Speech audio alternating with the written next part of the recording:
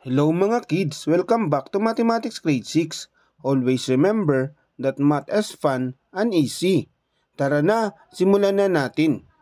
Mathematics Grade 6, First Quarter, Week 5, Lesson 1. Learning Competency, Multiplies, Decimals, and Mixed Decimals with factors up to 2 decimal places. Before we proceed to our topic class, let us have first a short review. Find the product below. Number 1, 250 times 50. What is your answer? Very good, 12,500. Number 2 question class, 1,500 times 35. What is your answer? Very good, 52,500. Number 3 question class, 75,000 times 20. What is your answer? Very good, 1,500,000. Always remember class to multiply decimals, multiplies as you do with whole numbers. The number of places in the factors should be the number of decimal places in the product counting from right to left. Look at the example below class.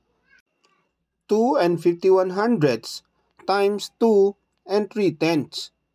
The answer is 5 and 773 thousandths. For example number 1. In our factor class, we have 2 decimal places and 1 decimal places. Therefore, our product has 3 decimal places. Example on how to multiply decimals and mixed decimals. We have 2 and 51 hundredths times 2 and 5 tenths. 2 decimal places and 1 decimal places. Like multiplying whole numbers, we do as whole number. 5 times 1 equal to 5. 5 times 5, 25, carry 2. 5 times 2, 10 plus 2, 12. Next, 2 times 1 equal to 2. 2 times 5 equal to 10, carry 1. 2 times 2 equal to 4 plus 1, 5, and then add.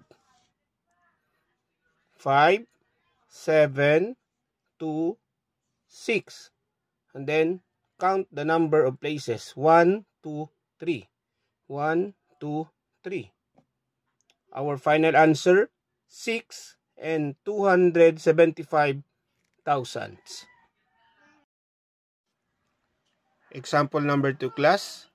We have 3 and 6 tenths times 1 and 8 tenths. Okay, follow the rules. We multiply as whole number. 8 times 6 equal to 48. Carry 4. 8 times 3, 24. Plus 4 equal to 28. Next, 1 times 6 equal to 6. We're going to align. 1 times 3 equal to 3. And then, we're going to add. 8, 14, carry 1, 6. Count the number of places. 1, 2. 1, 2. Our final answer, 6 and 48 hundredths. Example number 3 class. We have 35 hundredths times 2 and 5 tenths. We follow the rules, the same process. We multiply as whole number. 5 times 5 equal to 25, carry 2. 5 times 3 equal to 15 plus 2, 17. Next, 2 times 5 equal to 10, carry 1. 2 times 3, 6 plus 1, 7. And then we're going to add. 5, 7, 8. And then we're going to count the number of places. 1, 2, 3. 1, 2, 3. Our final answer, 875 thousandths. Again, our final answer, 875,000. Let us proceed to our activity class. Find the product. Number 1, 2 and 55 hundredths times 2 and 5 tenths. What is your answer? Very good. 5 and 625 thousandths. Example number 2, we have 54 hundredths times 2 and 8 tenths. What is your answer? Very good. 1 and 512 thousandths. Number 3 question class, 55 hundredths times 3 and 5 tenths. What is your answer? Very good. 1 and 925 thousandths. Number 4 question class, 3 and 32 hundredths times 2 and 8 tenths. What is your answer?